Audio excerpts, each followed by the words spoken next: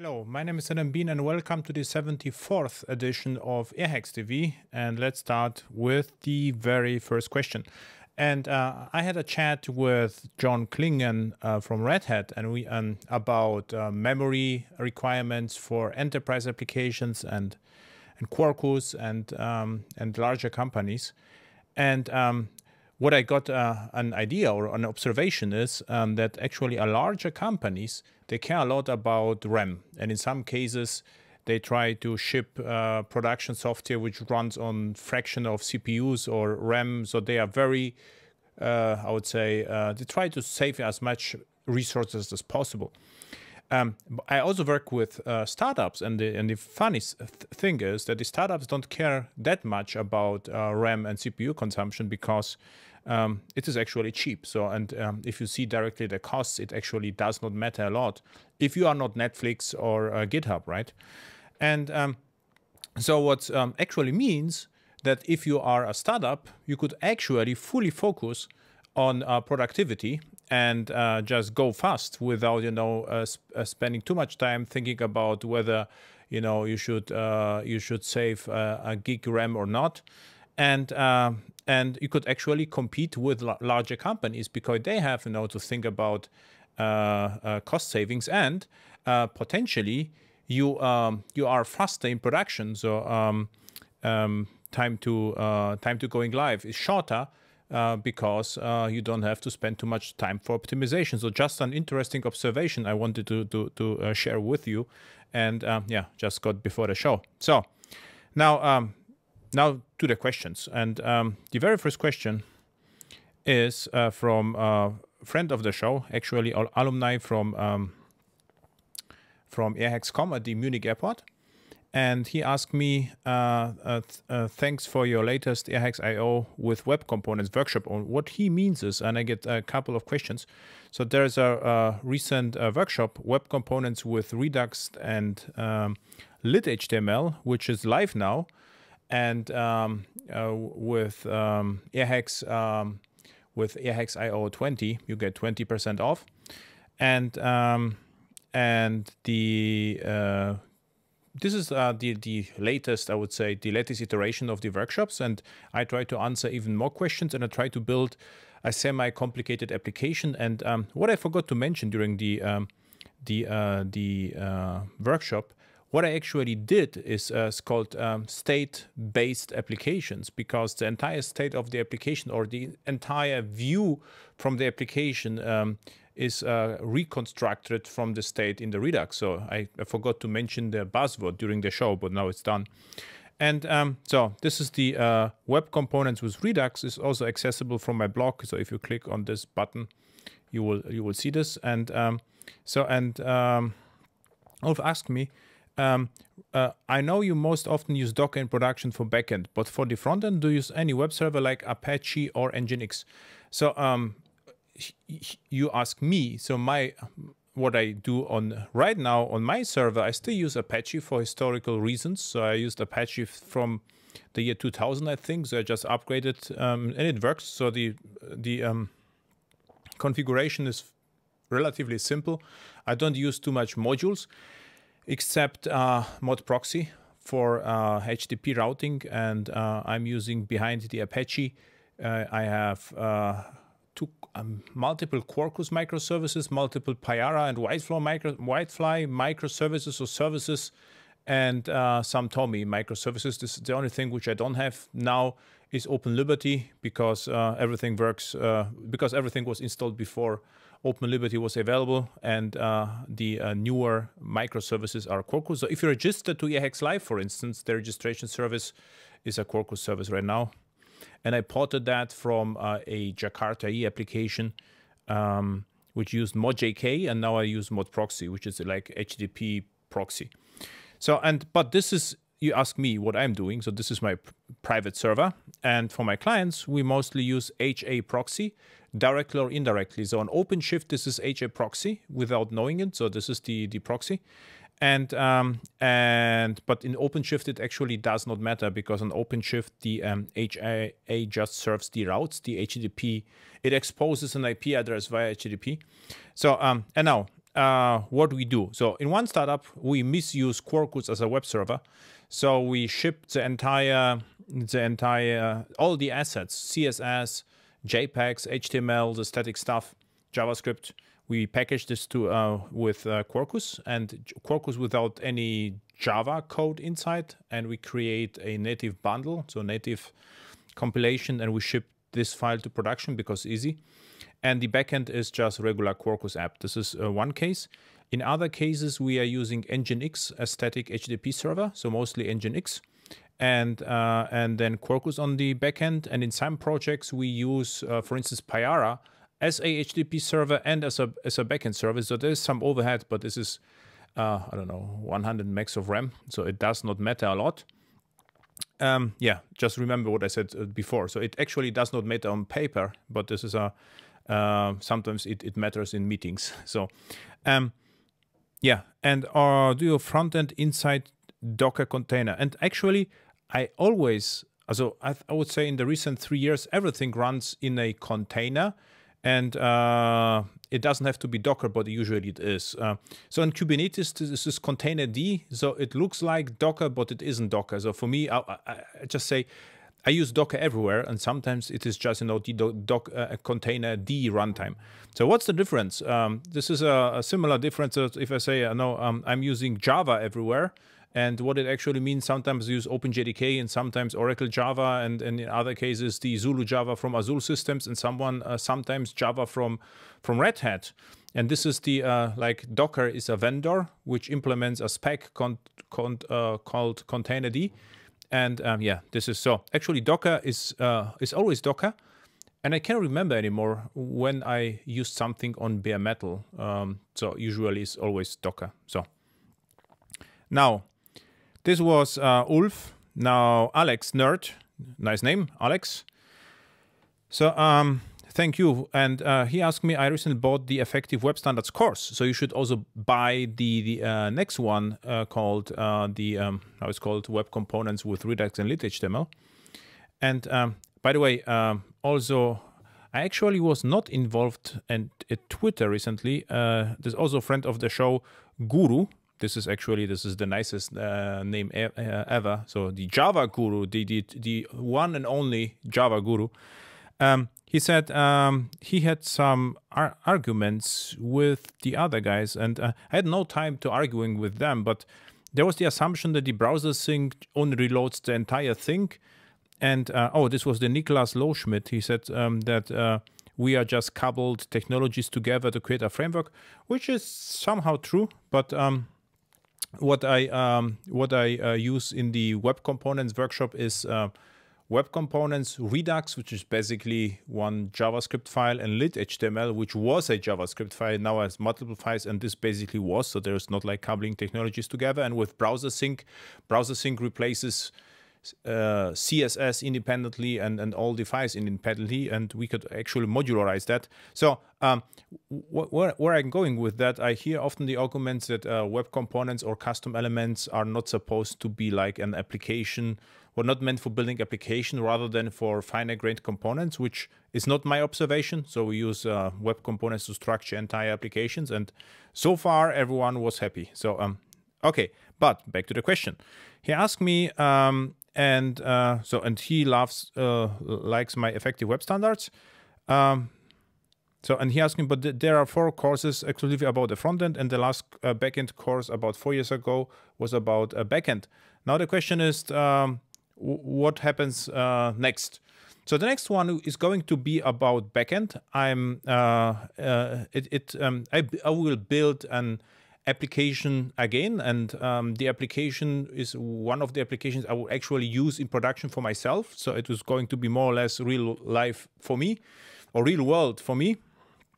And Quarkus, I think Quarkus could be too specific, and we had AirHacks Live workshop 2 days ago just about Quarkus and MicroProfile.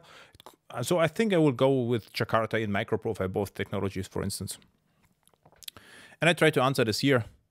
So now, next one, Glitch Cube. I recently bought, thanks you for buying. By the way, this apps with web components, Redux and lit-html was already shipped or downloaded to over 20 countries, which is amazing. And feedback was actually good so far. So I really nicely surprised that this was well received because I think it is unusual in JavaScript, you know, to say you don't need any frameworks. So, and he liked... shame on GlitchCube because he haven't watched through the whole course. I mean, there were just 110 episodes and 5 hours, so you could actually, you know, watch it at once with double speed in 2 hours, and you are done. Just kidding.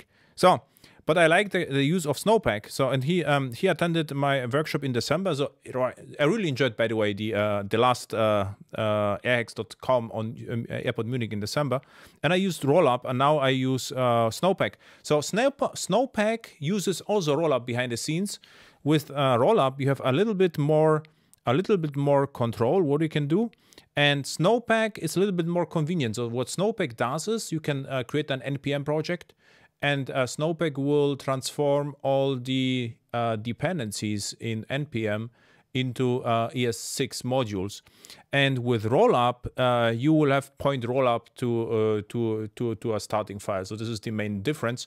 And actually, during the course, I just wanted to make something different because I already recorded, I think, the last workshop with Rollup, and I say, okay, this time I can show something else.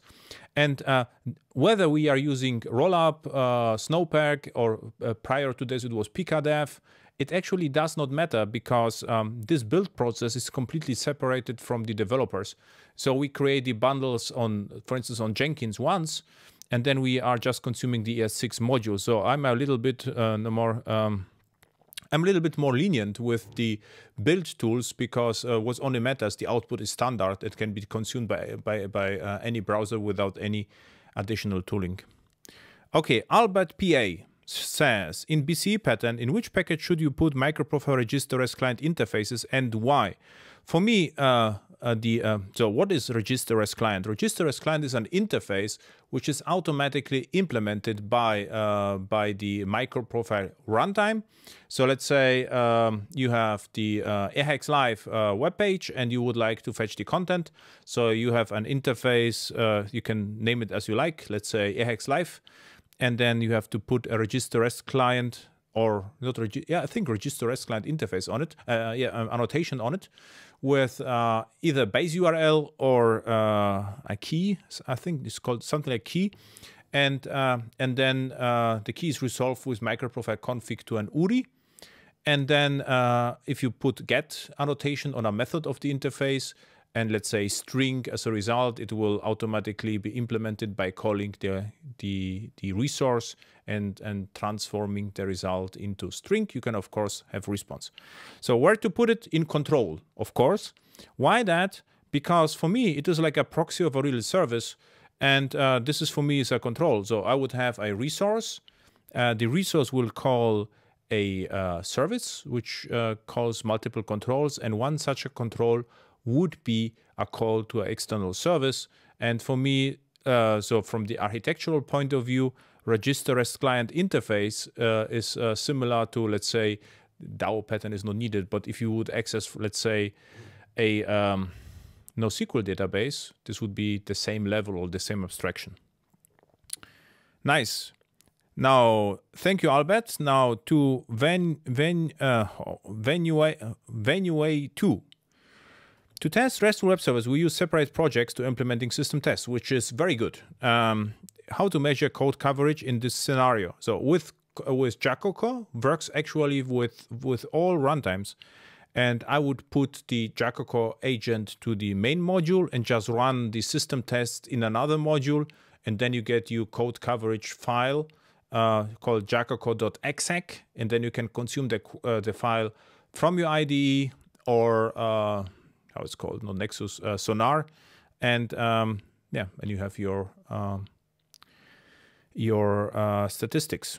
Could you recommend best practice for implementing openAPI documentation? I actually read the question today morning, and I thought about a lot because it's a very good question. And for me, this openAPI, there's there are similar approaches or similar best practices to Javadoc. And but this is, by the way, Adam Bean Javadoc, how to comment. I showed this post several times because I got this from someone, and via email, I think, and he said, the what is in the name, the how in the code, and the why in the comment. So the what was in the name of the resource, for instance, or in the signature of the HTTP resource. It means, get clients. It should be get clients, so you don't have to code this. How to get them? You could, for instance, document with curl commands, which are sometimes even generated from openAPI. And why in the comment? This would be the additional information in the openAPI. So this was the brief answer, but that's not all. For me, the openAPI should be treated as an additional user interface. And the question is then, who is actually the actor which is interested in the openAPI interface? So who will consume openAPI? The same team, another team of developers, complete different company? Is it an API? So if you are publishing your service to the internet, it could be even your main API. So imagine a payment service like a PayPal or something like this. I mean, the openAPI would be the main user interface, so you can spend endless amount of time just to make it as great as possible to appeal to developers, because this is your main selling point. So before we can answer this, you should actually ask the question, who will consume the openAPI and what is the purpose of it? But my expectation would be, if you look at the openAPI and on the API with additional openAPI description, you should be able to write immediately the client and knowing how to use the client. And it should be added value. So if you can go away just with the REST interfaces, so sometimes the REST interfaces are that great, so you don't need any documentation. So then I would not write any openAPI documentation. And sometimes I have the feeling that the developers are forced to write openAPI description just to have a documentation, which was exactly like with Javadoc, where developers were forced to document all public interfaces or public methods, and no one read the documentation, and this was just, this is a getter, this is a setter, and this is a constructor, and this is to string. And now what I see is get clients returns client, and 500 is internal server error. This is like the quality of most open APIs, which are not most, the majority of open APIs I see in the wild. So yeah, each developer writes documentation to the API. Yeah, and I think then what should happen is another team consumes the openAPI, and they should be able to write the clients for it. Perfect. Dempile, also friend of the show, so I read the Dempile over and over again. How you're doing well and staying at home to do more nice stuff about Java as usual. Hope, yeah, this is true. So I'm a little bit more productive because I don't have to travel. But what I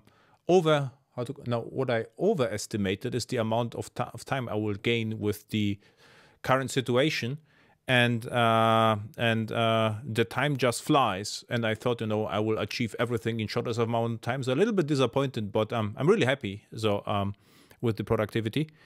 And yeah, now the question is 3 questions. I'm trying to cluster Payara full in OpenShift with discovery mode Kubernetes with Payara S2I image. And he struggles to make it work. When I scale to 2 instances, the second doesn't find the Hazelcast data grid. Instead, it works with Payara S2I micro, which is interesting. So it works with micro, but not S2I, but not the full. As I remember, both, I think the S2I micro is based on the S2I, so both have to work actually exactly the same.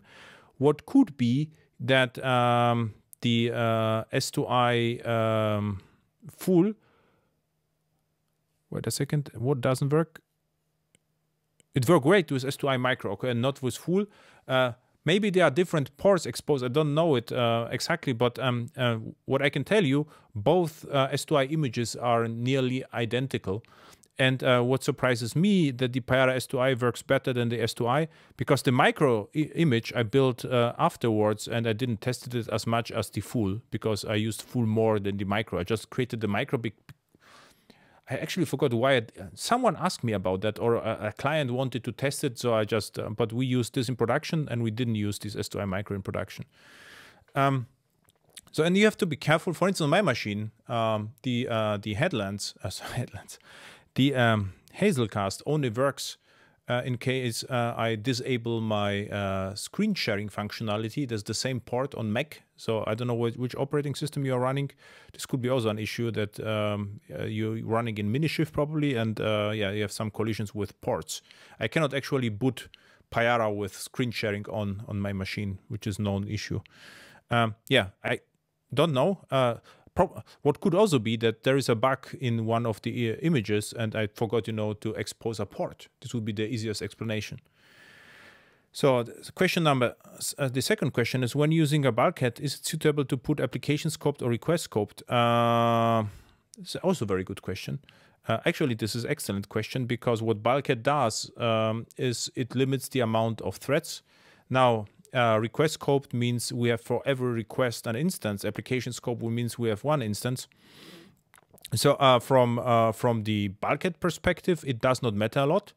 Usually, if you have bulkheads, you try to say, I have one resource, and this resource I would like to protect with bulkhead because I don't like, to have more than 5 or 10 concurrent connections, and the last AirHacks Live, we had the conversation that in one particular project, we were not allowed to have more than 10 connections, and then we can set bulkheads to protect the resource. In this particular cases, I think application scoped makes more sense, and requests, but the only difference is you have to be a little bit more careful with application scoped about the shared state. Yeah. So how to prevent multiple calls to the same endpoint in order to that the application will not slow down or crash. This is actually Bulkheads functionality, and there are multiple possibilities. If you have JAX-RS, take a look on my microservice workshop, or at least AirHacks.io, the repository. You will find completable future examples, so you can use completable future with injected thread pool, for instance. You could use bulkheads.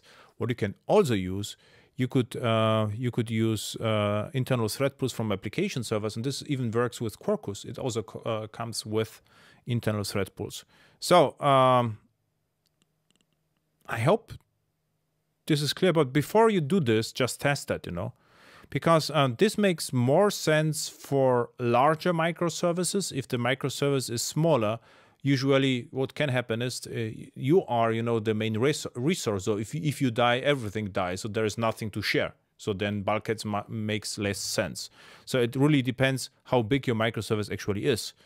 So the Sebastian Daschner, a friend of the show, and he what surprised me, he took a look at the Web Components workshop, which is strange because Sebastian is a Java hacker and he starts now to enjoy JavaScript for unknown reasons. I think Sebastian works for IBM and Sebastian has too much time, for for investigation. So just kidding. So also great question. He likes the idea of structuring with BCE the frontends. So what I did in the course, I used boundary control entity, the same structure what I use in the backend. And by the way, this BCE comes from the frontend, and it was we use it a long time ago for Swing applications, stuff like that in the frontend, then moved to the backend, and now we use it again in JavaScript. And so and what he doesn't like, the idea of reducers. So what reducers are functions which are manipulating the singleton state. So the application I created in the workshop, this was the events application. This was the following structure. So there was a web component, a frontend, let's say, a date input.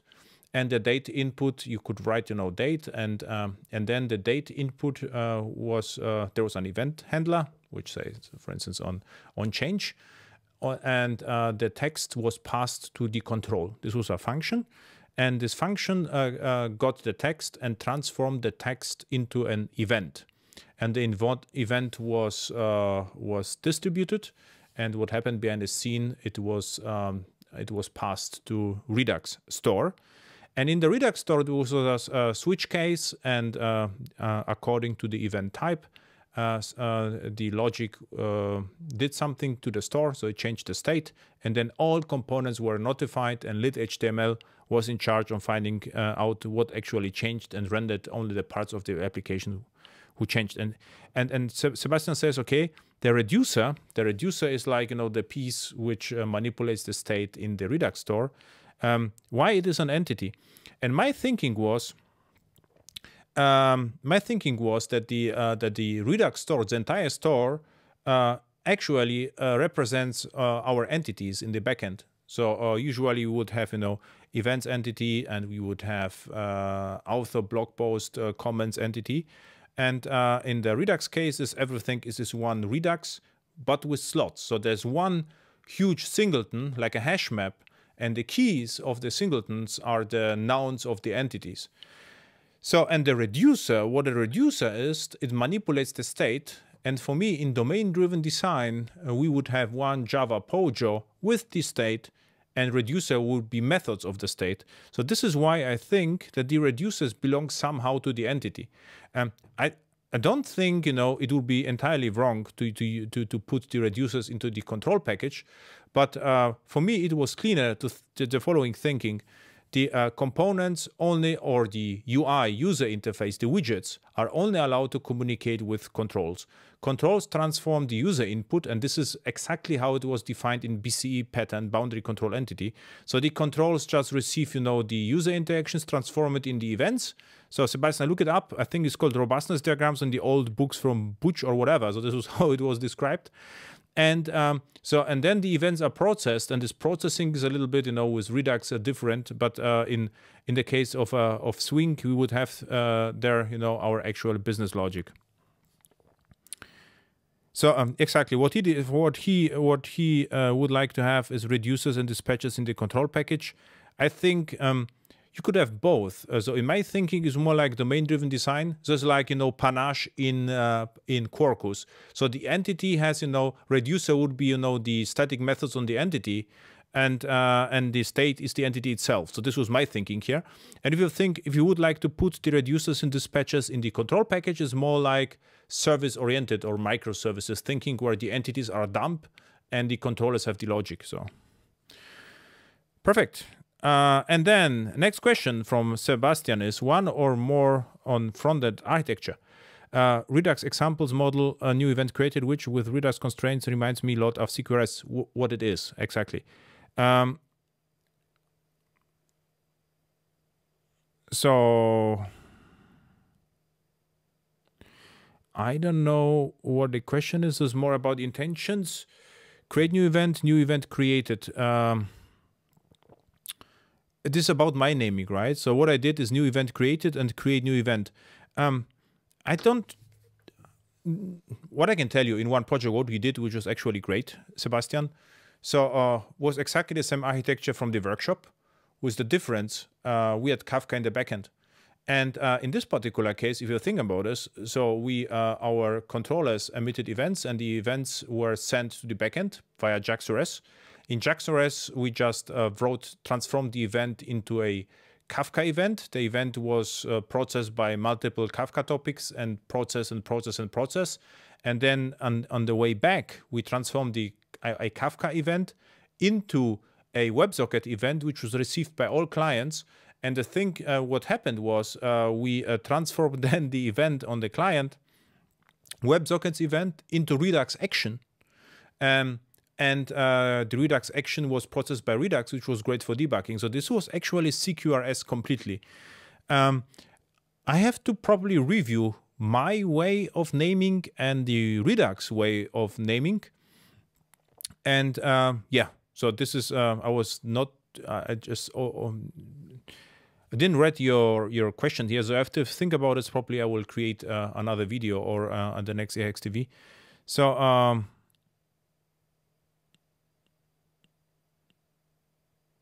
I think you have to be just consistent, and I think what I did in the workshop is what I usually do without thinking too much about that. But we try to be consistent with the Kafka naming. I think this is more important than the Redux naming, because Redux is just, you could use Mobix or write, Redux by yourself. This is actually a simplistic framework. Actually, we could, something like Redux, I think in Java, you could implement in a day. So not a problem at all. And what I like is the naming from Kafka or event streaming architectures. I think this what would be better. Okay, thank you, Dino Lupo. I know the guy from somewhere. Two questions. What is your opinion about the pros and cons of choosing Quarkus, Spring, or standard Java, Jakarta E app server in an enterprise context? So Spring, I have no experience. Let's say replace Spring with Micronode, because there are some questions about that. So let's say Quarkus, Micronode, or Java or Jakarta app server in an enterprise context. So LTS, stability and support continuity are must. Yeah, and there will be a podcast upcoming about this topic. And for me, Quarkus, for instance, is extremely fast-moving project with lots of extensions. So I think it is mission impossible that Red Hat or the community will support all the extensions forever. So some of the exceptions, some of the extensions will die. It is like it is because there are too many. So so I think if you would like to have LTS support in Quarkus, what you should do is rely on standards. What are standards or semi-standards? So in the case of Quarkus, all Jakarta E APIs like JPA and all MicroProfile APIs should have precedence. Why? Because in case Quarkus dies entirely, you can take your code and move to Payara, Helidon, or other frameworks. But if you will rely, let's say you are building Quarkus apps with reactive vertex, but not MicroProfile, with Panache and Qt templates, and you just pick, the proprietary extensions, and you won't use MicroProfile at all, which I don't think is even possible, because at least you will have to use CDI. In this particular case, the chances are high that one of the extensions will die, and then you will have to migrate the stuff to something else, which is probably completely different to Quarkus. And this is my point also of Micronode. Micronode is very similar to Quarkus, but comes with own programming API, and means you have to learn it first. And with Quarkus, you can just go with MicroProfile, and then you can lower the risk. This is also the reason why the migration from Jakarta E, from reasonable Jakarta E projects to Quarkus is so easy.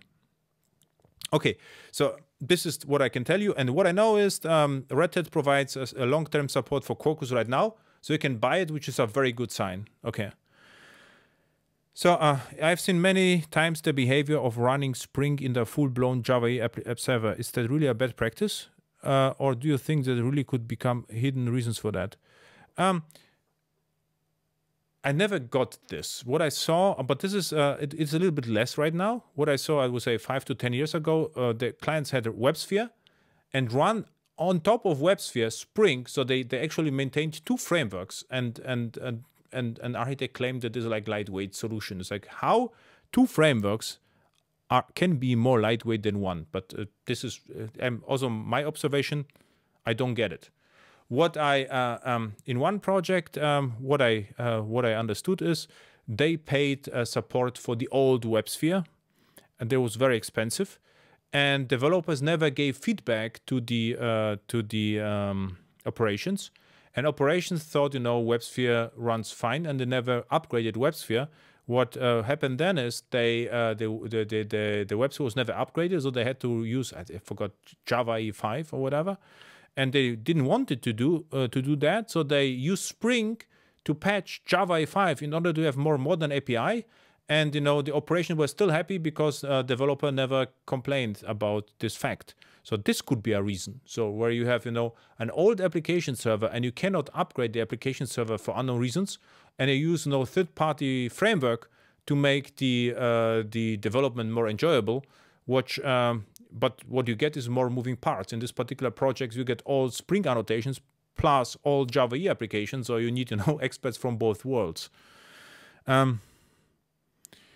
So everyone says I'm an excellent ambassador. What actually I try to do is save time, and I still enjoy Java. So, but thank you that if I'm helpful, nice. So yeah, service. So I'm currently implementing debezium with Kafka. Nice. What debezium is, you hook into usually Postgres or MySQL database, and it transforms insert or table operations, also state changes in the table into Kafka events, and usually it creates for every table a Kafka topic.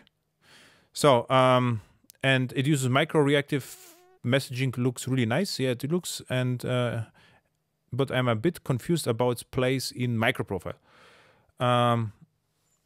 I could find out that it's well supported in Quarkus. Yes, I worked with that, and it worked out of the box. And so will reactive messaging to be fully integrated into MicroProfile in any upcoming releases and application software that supports MicroProfile?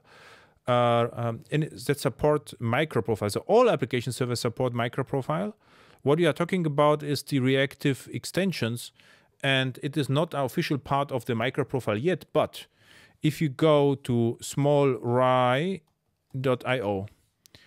and you go to the projects, you will find the reactive messaging. I think this is, I always confuse these operators with the messaging, but I think this is the right one. Or isn't the right one. This is the right one, exactly. And so if you have this, if you would like to have this was actually. So what you can do, let's take a look. You could go here. Okay, let's say file, reactive messaging. You should be able, this is what I never did with this particular part, because I use, you should be able actually to take this dependency, put it to an application server, and patch the application server. The small right is more or less like a polyfill, and we patch the old JBoss with metrics and health, I think. So and it worked out of the box. I never tried this.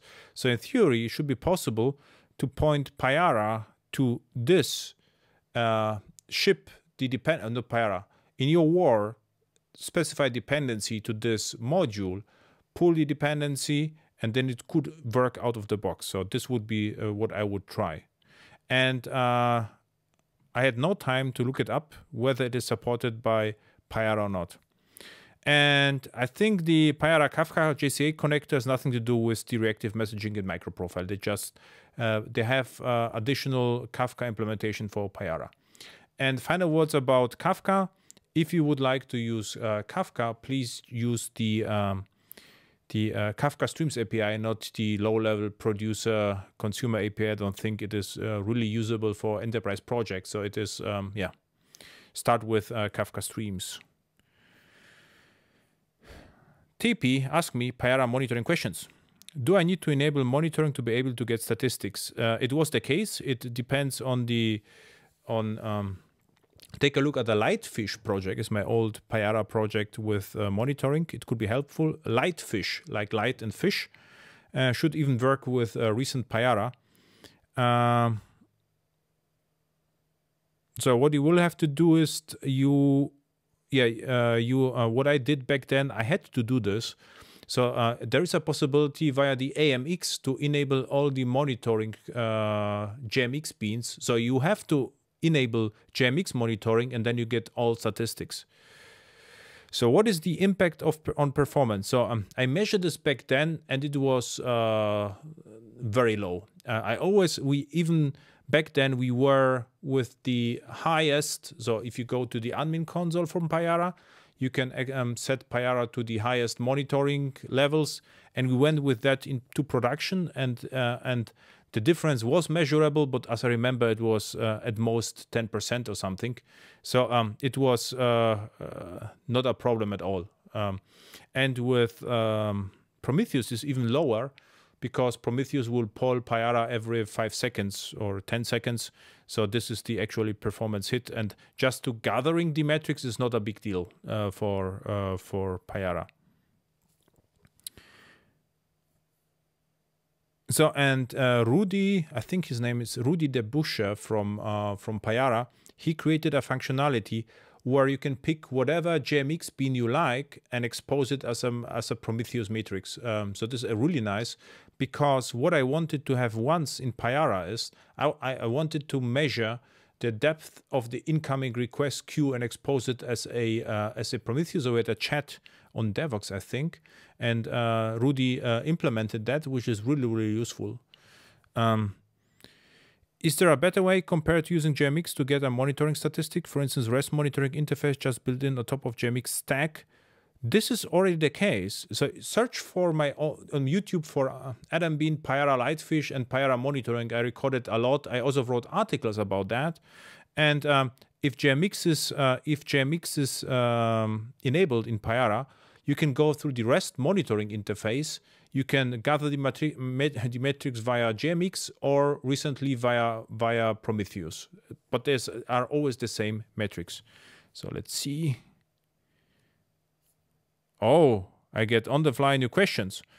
If my EJB is thread safe, could I use singleton instead of stateless? If you use singleton EJB, the EJB is still I wanted to say threadless, thread safe, because what singleton does, it prevents the entire concurrency. So if you put at singleton, EJB singleton on an EJB, there will be no parallel behavior at all. So what you will have to do is to put at singleton and then concurrency management bean, and then you have the concurrent behavior. If not, what would be the main reasons not to do so? I mean, singleton with concurrency management bean, you could do this, right? And there was one investigation from Red Hat, but it was 10, 15 years ago, that stateless scales better than singleton. And as I remember, the reasoning was because if you think about this, you have more parallel instances at the same time floating around. So you get something like more queuing in the system. And singleton, there is only one. So this was the reasoning back then. So yeah. And singleton is a little bit more dangerous because you have constantly review the code and see whether there is shared state, and stateless is just easier because you will immediately recognize that it doesn't work, because the chances are lower that 2 times in a row you will hit the same instance. So this is the explanation. And from the performance perspective, stateless is very, very similar to singleton. So there's actually no reason to optimize. So what are your thoughts about Hipster? GADNT asked me, what are, the Gabriel asked me, what are your thoughts about JHipster? I think JHipster is a code generator. I have no experience with JHipster. I only knew a developer who recently taught me that uses JHipster, but didn't like that because it generated some too much code or whatever. I never used JHipster, so it is, yeah. I cannot give you any, opinion about that. So, thank you all for listening. Let's see what happens here. So, Dino Lupo, hi Dino. And the question is, you attended the Hex? I know your name from somewhere, so you're a famous guy. What happens here? No questions. No questions. And the only thing about AirHacks Live, what I forgot to mention is, the next AirHacks Live is about web components. It won't be the same as the recorded version. This would be too boring for me. It is like we will build something else, but with Redux, lit-HTML, probably even a bit more, updated tooling. I mean, this is half a year later. And yeah, this, if you like, you can register right now. And I will try to make it a little bit smaller. So the AirHacks Live for the this last week, it was from all over the world. It was actually great fun, and I was really surprised how well it worked. So I gave the attendees, the opportunity to introduce themselves, and the cool story is we were ready to go in 34 minutes, and all the headsets, everything worked. So this is unusual for And we had lots of fun. The audience, they exchange in chats, links, and had fun about the show. There were people from USA who started, to tune in. I think it was on 2 a.m. Some guy from New Mexico. So it was lots of fun, and it worked well better than I thought. So, and yeah, this will be the next one. And if I have time, so probably sometimes something in between. But I cannot promise you now. Crazy times. I get lots of work to do, more than actually expected. And yeah, thank you for watching. See you on upcoming conferences, ERX Live, or the workshop about web components. And yeah, see you next month. Thank you and bye.